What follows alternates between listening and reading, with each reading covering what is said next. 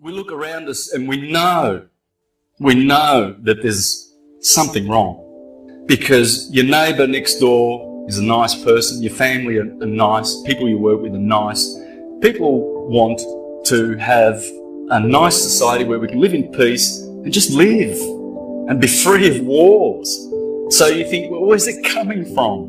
What's the origin of it? The Catholic Church, the Roman cult, has been very, very, very busy in the last couple of thousand years.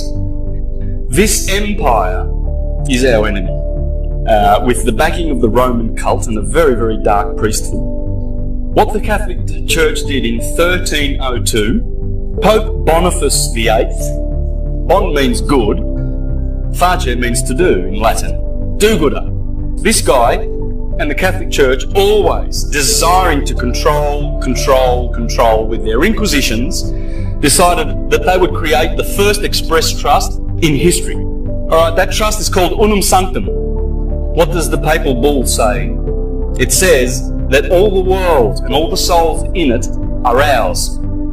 They made a claim of right. They rocked up, sitting on top of the world, look around, seeing all these people sleeping, got all these gold in their vaults and all this power, and they said, we own the world. And so they do, because no one has challenged that. No one has challenged Unum Sanctum, this papal bull. It's in the vaults, and it's a curse on mankind, and I'll show you how. This was the first express trust in history, so they have claimed the whole world and all the souls therein. They have registered you. Claim your dominion as children of God, of the universe, and not as their slaves, as people lost at sea, incompetent, with no soul, because they own it. They're insane. The elite families who control the Vatican and who are behind this corporation, monotheism, military, money, monarchies, actually sit on top, behind the scenes, but they work together.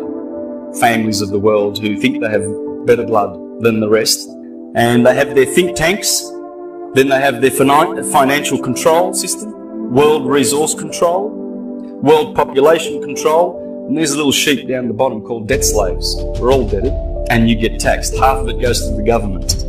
You know those titles you have? You don't own it. You own nothing. You do not own a thing. Well, you can't anyway. They're molecules. They belong to the universe, for a start. But you can have right of use. That's all that that title means. You will never own it. Never in this system. In this system, I mean, which is about to end. This is their fictional kingdom that they created. Remember Shrek and the king and his fictional characters? Same deal.